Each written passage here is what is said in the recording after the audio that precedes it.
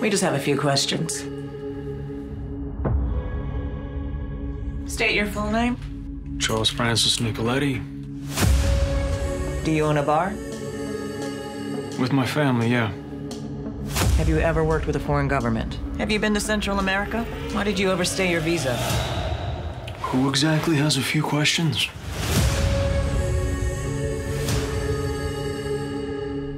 Hi, everyone. I'm Jeremy Tran, Executive Director of Gold House. And I'm Michelle Sugihara, Executive Director of the Coalition of Asian Pacifics in Entertainment, or CAPE. We are excited to be joining you all today to discuss ABC's new thrilling heist drama series, The Company You Keep. Based on the Korean format, My Fellow Citizens, The Company You Keep begins with Charlie, a con man, and Emma, an undercover CIA officer, meeting at a bar and unknowingly ending up on a collision course, both romantically and professionally. While Emma is investigating the woman that holds Charlie's family's debts in her hands, her family is working to build a political dynasty. We are pleased to have the Hill family here with us today, including the brilliant undercover CIA operative Emma, played by Catherine Haena Kim, the charming, beloved former politician Joe, played by James Saito, and the unstoppable, politically savvy matriarch Grace, played by Freda Foh Shen. Unfortunately, Tim Chu, who plays the charismatic state senator and golden boy of the family, David, is no longer available to join us today, but he sends his regards. We're also so honored to have executive producer Jon M joining us today. Hi, everyone. Hi, everyone. Well, Jeremy and I absolutely love the series. We were fortunate enough to watch through the first 4 episodes, and we're so excited to be here. But for any new viewers joining us today, we'd love for you to share a bit more about your characters and what drew you to them. Let's start with Catherine, James, and then Freda, and then we'll have other questions for Jon. Gosh, so many things drew me to this part. I've been calling it my dream role ever since the first read. I think anytime we can see all different kinds of people on screen just being human, the better. The more we'll get to see how similar we all are and also how uniquely different. And I feel like you have this fully fleshed out Asian American protagonist who's just navigating life and love and work as I think we all are. And that's probably what drew me the most. James, how about you? What drew me most to the character is his where he is in society, that he's worked hard, the immigrant story, that he's made a success out of himself in America, and the stature that he's reached and the love of his family. That's something that I wanted to portray and that I think is important for Americans for America to see us with Asian faces as American as anyone else. And you, Freda? I totally am with my husband there. I think what really brought me to this script was that this script is not what is still worth telling, which is the immigrant story, the assimilation stories, those particular stories that center upon being Asian American. What I love about this script is that we are American first, ethnic second, and that it is something that allows us as participants to learn in it. For instance, this is I think this is a first in terms of being a multiverse, if we want to say that, of Asians, because we have a Korean father and we have a Chinese mother. And the children will have grown up with dual cultural backgrounds. And it was so interesting to me because we encountered that in our very first scene, practically, that we shot. I had a question about hanbok, which is, I learned, a Korean traditional outfit. I didn't know that before. So being in this allows me not only to give our audience further knowledge about different Asian cultures, it allows me to educate myself and to progress in that. And Catherine was just wonderful in allowing me to stumble through what hanbok was, how to pronounce it, what it would mean for my son to wear that politically, etc. It was wonderful. And that is what drew me to this project. That's a reality of today's world, right? Freda, we're all kind of mixed and multicultural in many ways. So it's such a beautiful thing to see something like that reflected on screen. And Jon, how about you? What drew you to the series?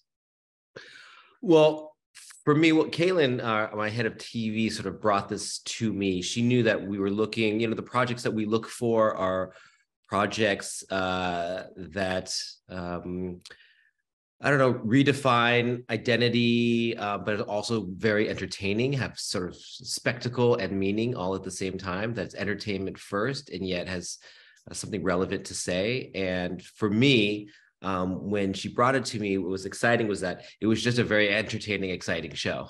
And then the second thing that fascinated me about it was it's about lies and identity.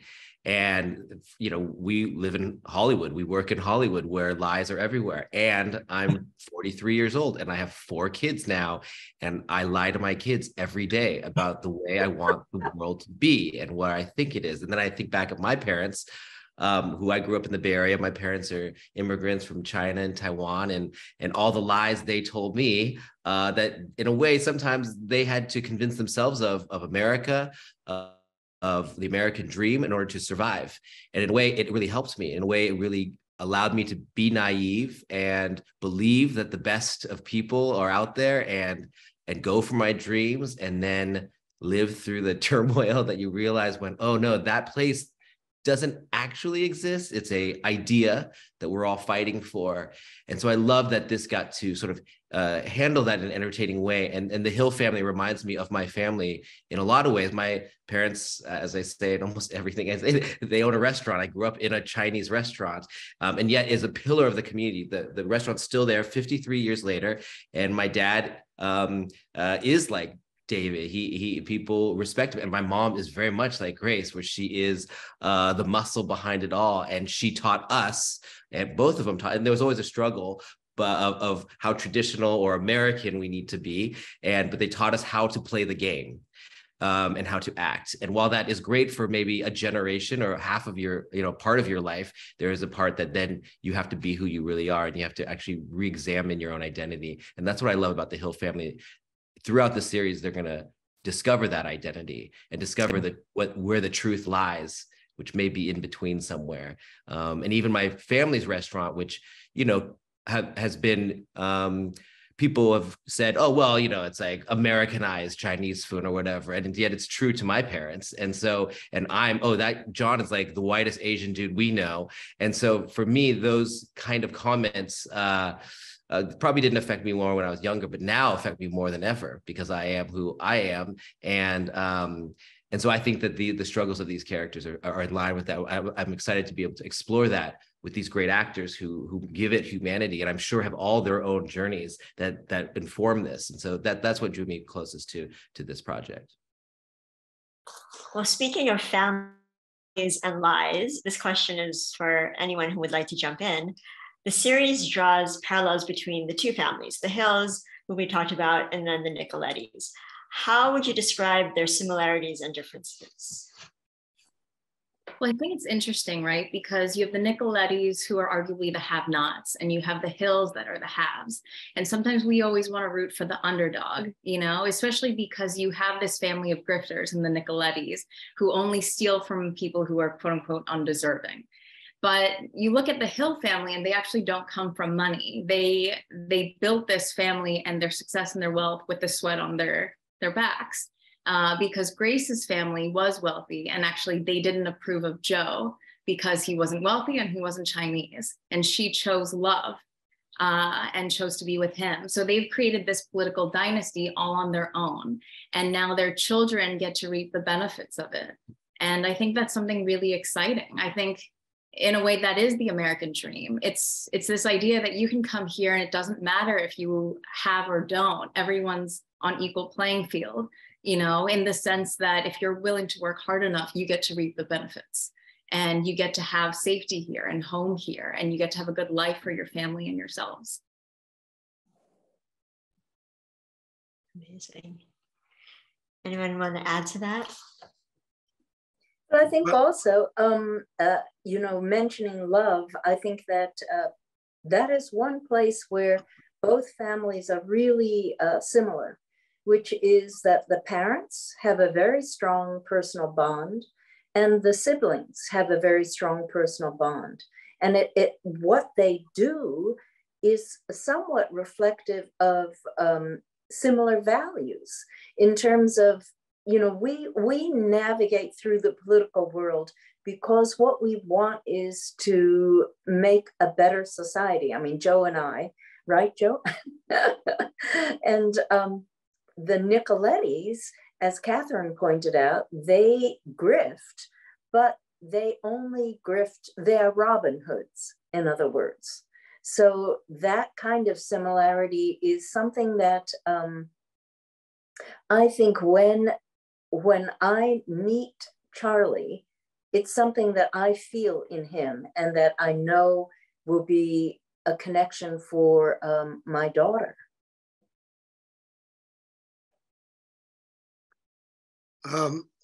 Just on a side thing, for the Nicolettis in the Hills, I noticed that the sons both follow in the father's line of business. And it's arguably true that the daughters are the smartest persons in the families. I mean, I'm not going to argue with that, so. Great point. Me neither. Well, speaking of relationships between the family, I think Emma is often seen as the black sheep of her family. And in episode 2, she reveals to David that she works for the CIA. Why does she trust him with this information? And how does her relationship with him contrast with her relationship with their parents? I think that they've always been really close. I think maybe as their adult years have passed, they've grown apart only because of distance, being across the country from each other. But David is definitely that one person who always tells it to her as it is.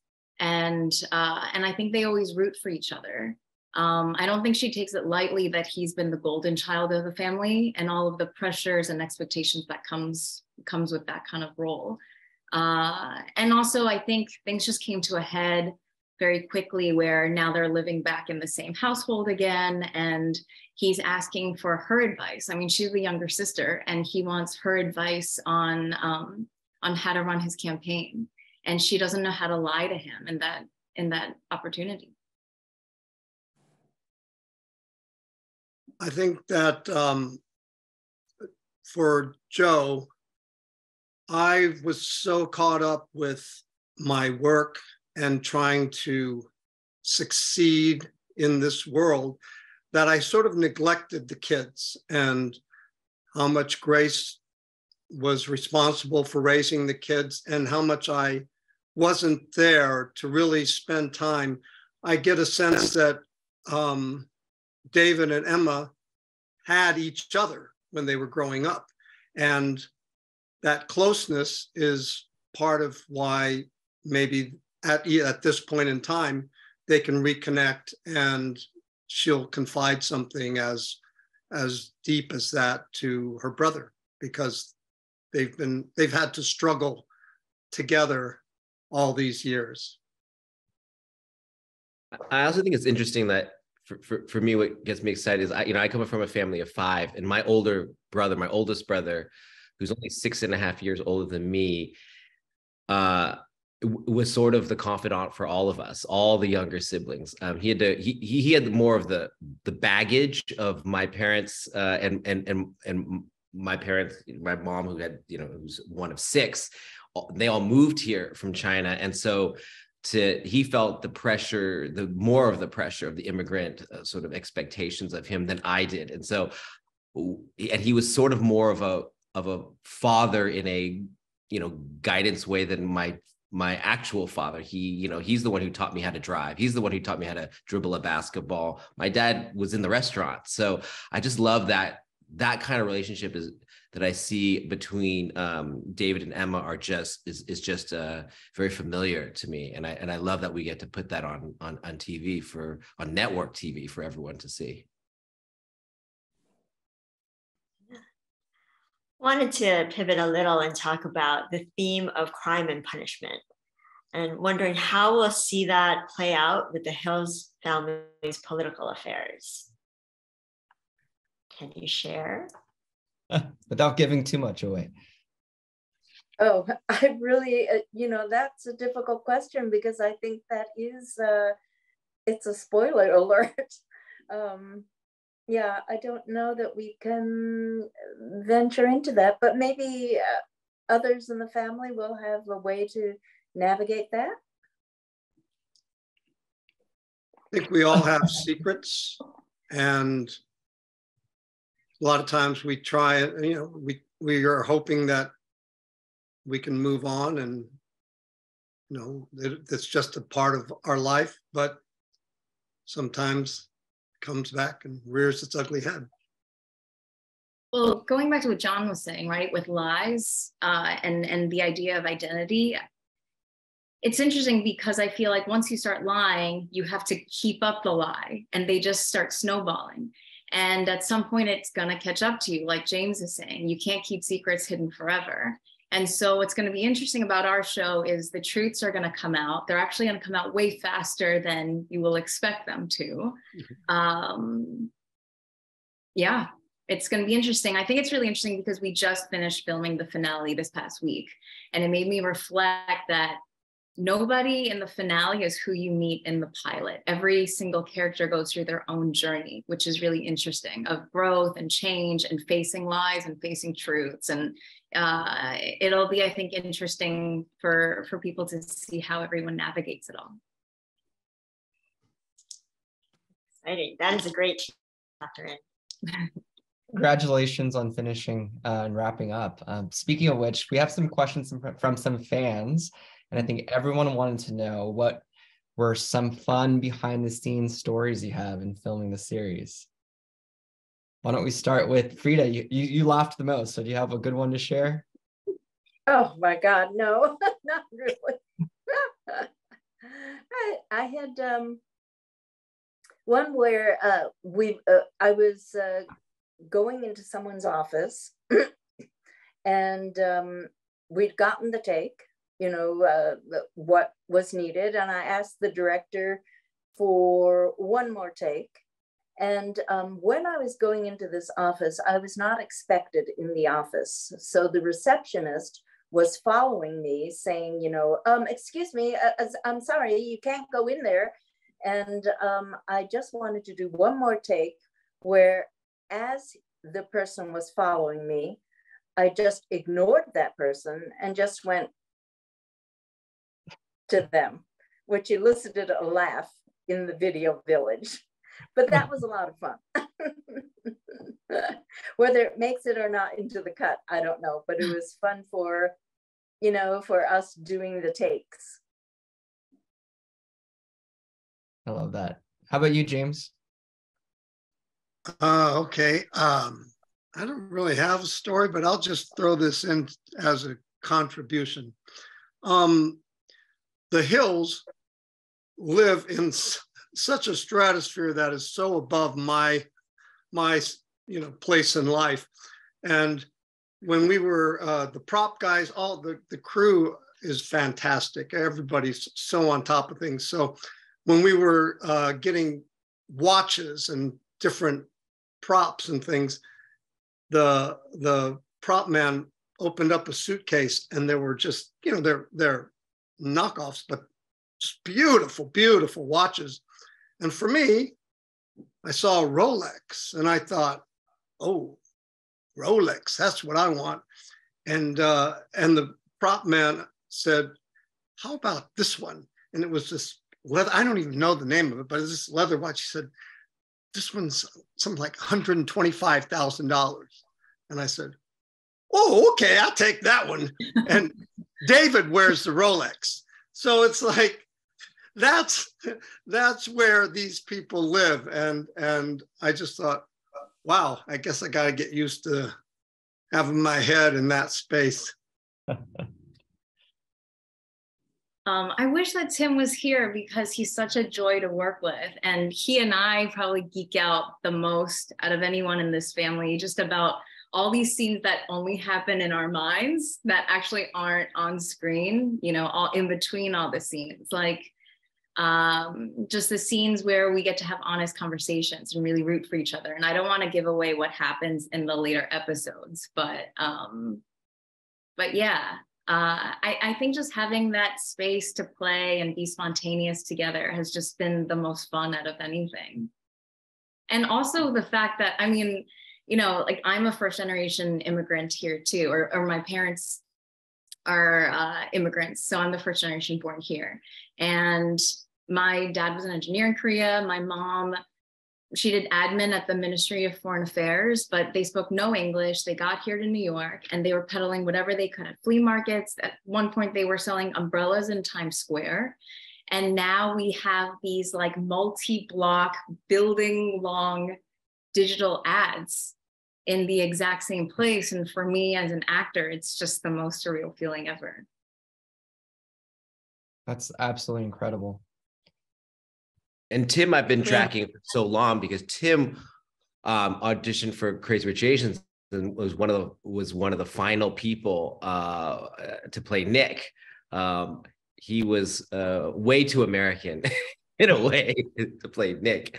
But I always was like, this guy is a really good actor. I knew a lot of people who went to school with him and was in like theater a group with him. And so I was always tracking him. So it was really fun to be like, oh, I know the perfect one for David here. And Catherine I met in our audition process. And it was just so great to have that. And I remember when we were shooting the pilot, and this is a silly story, but I was coming a little late to this hotel in downtown LA. And so I saw all this like production setup where I thought we were all shooting. And so I go in and it's everyone in period costumes. And I thought like, wait a minute, they made crazy choices in this costume that I was not aware of. This is very strange. And it ended up they were having like a Bridgerton dinner party or something. Yes. And it was right next to our set and they were blasting music and it was like the hardest place to shoot. But I remember being like, did our production go crazy and suddenly choose different costumes? But it was quickly clarified when I saw Catherine and Milo in the sexiest outfits. So I was relieved. Bridgerton crossover. I'm excited for that.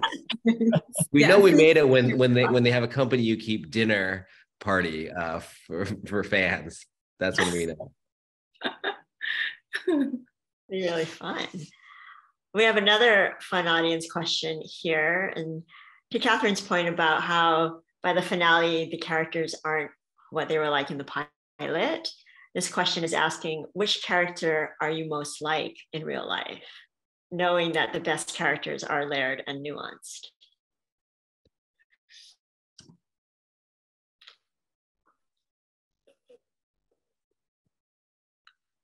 Or if you want to take the opposite side, which character are you the least likely like in real life?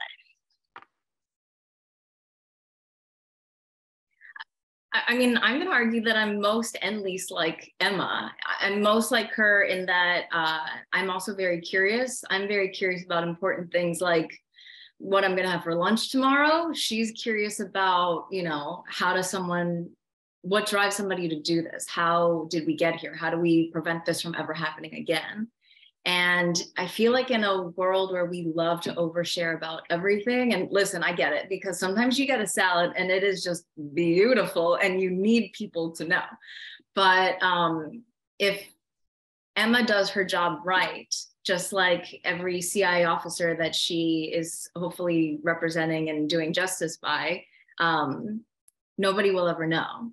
And she makes a point to be invisible in such an oversaturated world. And that I think is really interesting.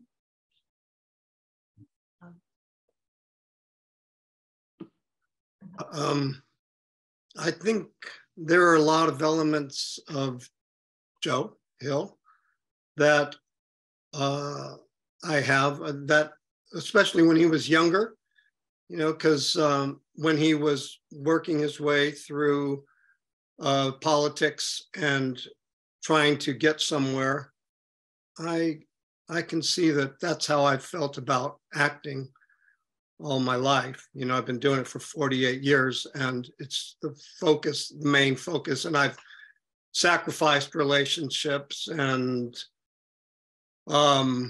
comfort to just pursue it and do the best I could.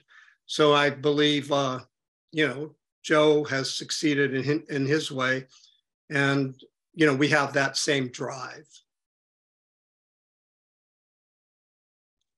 I have to say, I'm probably like Catherine, that I feel both strong affinity and also very different from my character, Grace. I think we grew up somewhat similar, like not at the same, you know, financial level, but my parents did manage to send me to a prep school. I went to one in Massachusetts, and then I went on to an Ivy League type college. And unfortunately, I never met my Joe Hill at the college. And I have a very strong interest in politics and how political things get done. My first serious boyfriend was the son of an assistant commerce secretary in Washington, D.C. So I hung out in DC a lot. And later in life, my a very serious love interest was the son of a state governor, not Washington, but a different one in the middle of the country. So there's a lot about her and the campaigns and how she wants to do things for the country and for the world that are close to my heart. What is alien to me is certain parts about how she drives her children. And I don't know if that's because I'm not a mother, so I don't really know what it means to really want your children to have grandchildren. It's something that I have been exploring in the character, which is of interest. And that whole thing about a familial legacy or dynasty is something that's quite different. And I think Grace has an assertive confidence that I don't really have as a person. I mean, and as an actor, I tend to go into my characters from a very different point of view. Whereas I feel like she would do things differently. For instance, you know, like I was once playing a character who was an immigrant mother. And at a certain point in the rehearsal process for this film, I had felt like she'd become part of me. So I asked her, where would you like to go? We have an afternoon, where would you like to go? And I thought, this was back in New York City, I thought as an immigrant mother, she would want me to go to Chinatown, that she would want to go down there. And instead, she took me to Bloomingdale's. And I was like, why do you want to go to Bloomingdale's? And what she said to me was, because my daughters are going to go here and they will feel that this is where they belong. I don't feel that, but I want them to feel that, and this is where I want to go. And I was shocked. And I expect that at a certain point, you know, in terms of exploring Grace, that I will say the same thing to her, and she too will surprise me with where she's going to take me. Wow. We have time for a couple last questions. So I'll go, then Michelle, you can ask the last question after that. we're coming off of a historic week for the Asian American community at the Oscars and beyond. How does this multicultural family in particular, their presence on network TV, contribute to the larger conversation about Asian American representation on screen?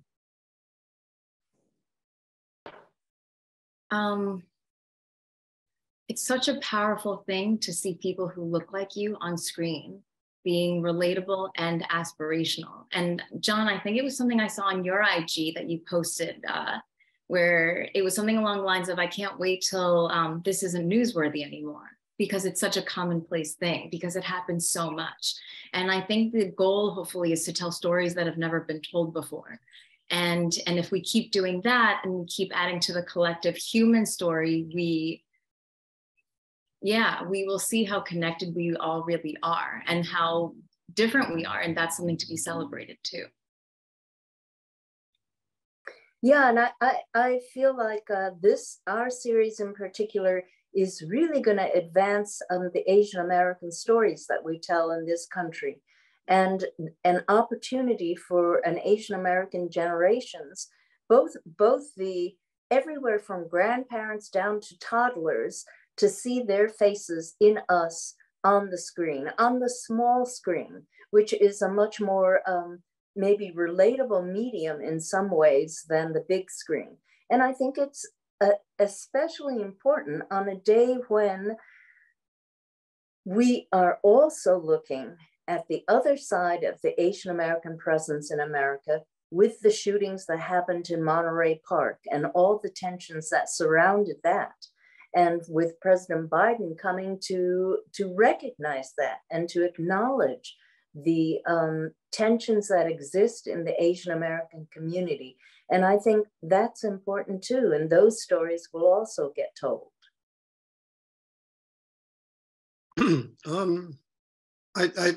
on top of what the ladies have said is that, yeah, I agree. The more times that Asian faces are on screen in front of America, it is wonderful. And it's great that we are being presented in such a dignified way, in such a fun show. It's just a marvelous production to be involved with. But in terms of the culture, the cross culture of, say, the Chinese and the Korean, I started thinking, well, there are Italians who are married to, Irish people, or, there are Dominicans who are with Puerto Rico, and so within the Asian community, the Korean, Japanese, Chinese, whatever, Filipino, whatever, Vietnamese, a lot of times we find each other within just being Asian too. And it's wonderful that we can bring that, and it doesn't have to necessarily be that, oh, this is a particular Asian story, a Chinese story, a Korean family story, a Japanese, we're Asians and this is what we look like. And I think that that's helpful. And I love listening to this amazing cast talk about it. It just reminds me, when I was, 11 years old, there was literally a gift from the heavens that happened to me that I had no idea at the time. I was cast in this because they had no other Asian kids that would audition for this professional local production of Pacific Overtures. Oh. And Mako was in it. And I was the boy in the tree. It's a Sondheim musical. Wow. And I literally was 10, 11 years old. No idea, never been in anything other than like little school productions. And suddenly I was surrounded by Asian excellence on all sides of me. Dancers, singers, actors, legends at such a young age. And I was the kid. And they took care of me. They took care of me when I messed up my lines on stage, which is why I never performed again because it traumatized me. But in front of 1,000 people, it's totally another story. But they protected me. they taught me things that I'd never known. They showed me when when we would all go out for cast dinners or parties, they'd always invite me, and I was surrounded by a group of people that I looked up to in all sorts of ways. I had no idea the profound nature, and also Mako himself, such a legend, the way he carried himself. He was a star, like proper star. And that stayed with me my whole life, never fully like understanding how it rearranged my brain until really doing Crazy Rich Asians and having that feeling again of like, oh, wait, we can all eat, Asian lunches and no one's saying, oh, noodles again, oh, dumpling. Like everyone's like, hell yeah. Like there was a sense of community that was just so beautiful. And so, and by the way, my parents love television. I mean, I'm named Jonathan. My sister's name is Jennifer, after Jennifer and Jonathan Hart from a TV show called Heart to Heart. And so TV has had a huge impact on my family and their way they see themselves in America. So to have a show like this on network television with a family like this that is classy, respectable, complicated in all the ways, and to have a cast that speaks as elegantly as this, that can continue to inspire others who are maybe never seeking this or never thought they could. To me, normalizing that idea that this is a pathway only increases the amount of talent that we'll get, only increases the amount of storytellers that feel like it's possible to make. And so a show like this reaches the masses. And so I what they say you can't force anyone to change, but never underestimate the power of planting a seed. And I think all the seeds that we plant, and CAPE is great at this because you have relationships in all tech and fashion and food and entertainment, that we all have a role in this. Big, small, independent movies, big, gigantic movies, we all have a role in showing what we can do. And normalizing Asian excellence. And I think that the show like this, it allows one piece of the puzzle to be done like that, and hopefully many more. I just want to give a shout out to that generation, Mako, Suntek, Alvining, all of those guys. Overtures was the first job I ever had in New York. So I knew Mako very well. Wow. And it was astonishing. And I felt the same as you. I mean, I didn't know how rare it was, but to be surrounded by all of these Asians who were so excellent and who not only performed brilliantly every night, but were real people who squabbled during the daytime, who, did all sorts of funny things, etc. It was such a eye-opener for me. And it is so true, Jon. You never know who you're going to plant a seed with. For instance, just recently, I found out that Josh Groban, who is opening in Sweeney Todd on Broadway, the seed for his love of Sondheim and Sweeney Todd was planted when he came to see our production of Sweeney Todd at East West. Wow. He sat there, I think he was like 13, and he said he just was mesmerized. So there you have a non-Asian who was tremendously affected by this Asian American production. I mean, we were all Asian Americans and directed by the wonderful Tim Dang. And then, the other thing I also have to give a shout out to Julia, because I had always, when I started as an actor, I'd always believed that the foundation for us not only was Mako's generation, but it was going to be the writers. They were the ones who were going to make this plant bloom, because we actors can only enact what's on the page. And I have to give a shout out to Julia Cohen as a non-Asian for creating such wonderful Asian characters and for making that part of her story. That was surprising to me and wonderful. And she was very collaborative in all of that. She would run things by me, say, hey, tell me about your family. Give me the dynamics about your family. And oh, we got in it. We got in it. So it's fun to have somebody who's open and willing to hear it out. Or if I saw something in the script, and I'm sure we all have that ability. And when we read an episode and be like, you know what, that's sort of weird if we treat it. That's not actually how our family would deal with it. And it gets more interesting. The story gets more interesting. So I agree with that. And same, it's like when the idea came about to turn the Hills into a half Chinese, half Korean family, she wanted my opinion on it and genuinely wanted it, which is exciting. This whole process has been really collaborative from top to bottom. And what Jon and Freda were saying, I mean, just to piggyback on that, I think we are all affected by what we take in on our screens way more than we ever think, right? And in some ways it does a disservice if we see certain characters in a one-dimensional capacity. Like if we only see them being the techie or the sassy best friend, we just think all the people that they're supposed to represent are like that, which is not true. And I think that's what's so exciting about this family. You just get to see them be fully three-dimensional people navigating everything together. Amazing. I love this conversation about planting seeds. I feel like that's always what I do. And when people ask me sometimes what I do, I say I'm a farmer and I just plant all these seeds.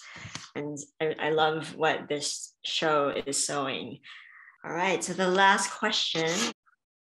In episode 4, Charlie meets Emma's family. And what can you tease about their impression of Charlie and how this will affect their relationship going forward? Well,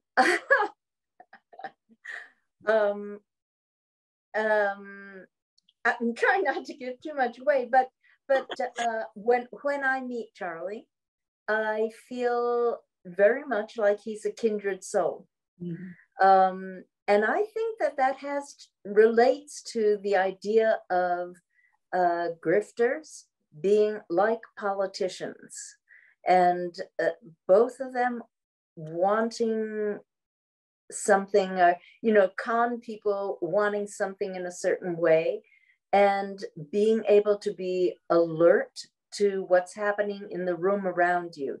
And that's one of the first things I notice with Charlie when I meet him and get him off on my own, that he is terrific at working the room, at understanding people, at figuring out what they're about. And I think that gives me a certain reassurance in terms of how he's going to be with my daughter. I know that he will be sensitive to the things that are important to her, and that he will see those. So I like him for her. Oh. I think what's so interesting is just in life, nobody is ever going to fit into one neat box, right? Everyone is way more complicated than what they seem at first glance. And certainly nobody on the show is exactly what you think they're going to be. Nothing is what you think it's going to be. And so I think people are going to be confused and interested in how Grace and Joe react to Charlie, because it's not what you think is going to happen or what you assume they would. If that makes any sense, they don't react the way you think they will, I guess I should say.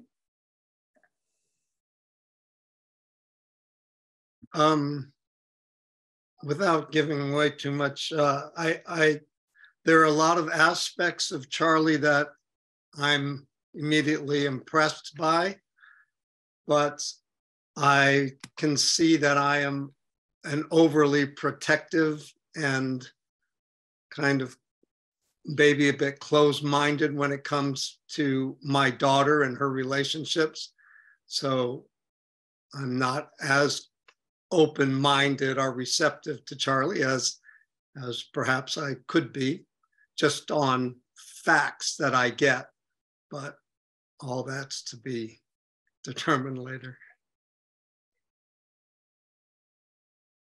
Excellent tease. Awesome. Well, thank you all for joining us in this really fun conversation. Appreciate the time. Good to see you all. New episodes of The Company You Keep air Sundays at 10/9 Central on ABC and are available to stream the next day on Hulu. Thank you for having us. Yes, thank you for all the work that you guys do for our community. Yes, thank you for all your work you do. It's wonderful. I did want to add one last thing. I had this quick conversation actually with Jon when we were at the dinner after we wrapped the pilot, and I was feeling a certain excitement, but I don't know if pressure is the right word, because I wanted this production to be great and this character and this family to be great. And so I was putting a lot of pressure on myself and making it probably a little precious. And Jon reminded me that I'm one person and this is one story, and that's what it's supposed to be. He was like, you can, first of all, as me, Catherine, do as much or little as I choose to. And sometimes I think we forget that it's all a choice. But I think this story isn't perfect because there is no perfect. I think that it's one story that there is a lot of attention and care being put into that will be added to the overall story. That's right. Brick by brick, right? Mm-hmm. And I love that you said that, Catherine, too, because I feel like that's everyone coming into this next generation of performers and feel a weight of what it means. And I think that lifting that weight off everybody and saying, we're all here together. That's what Kate is so good at. Gold House is so good at saying, hey, we're all here. We're all doing work. And we'll continue to work, and you're going to have a community behind you to support you, is just such a huge life raft to have for this next chapter for all of us. 100%.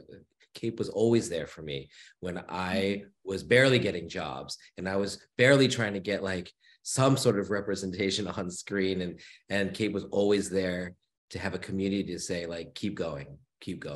And if that's what we can do as a group here and say, do your work, do the best work on your craft. Don't work on the other stuff, just work on your craft. I think that speaks enough. That's enough.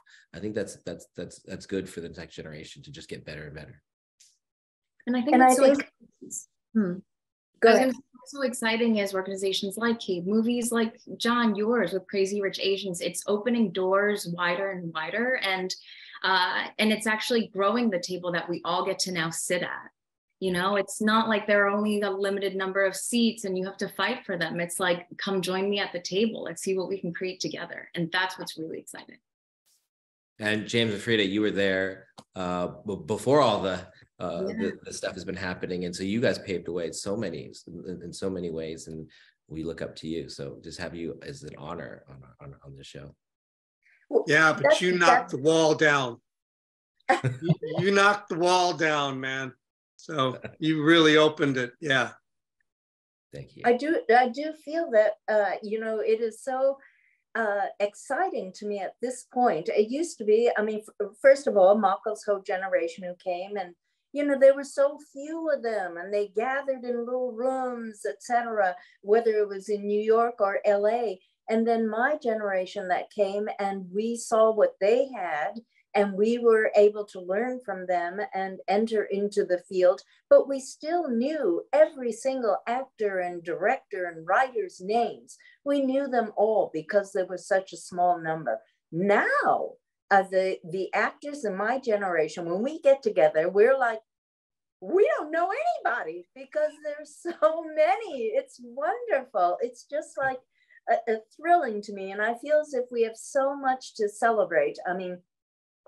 Thanks to all of you. It is just, it is really a thrilling moment at this particular juncture, a thrilling moment for Asian American representation, for anybody of Asian descent.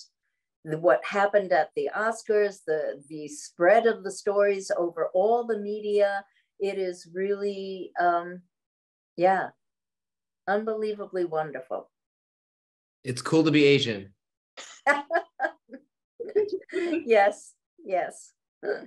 $15, dumplings in a roadside food truck. So we used to dump those in the trash can before I got to school. Now, and people are paying premium prices for it. So.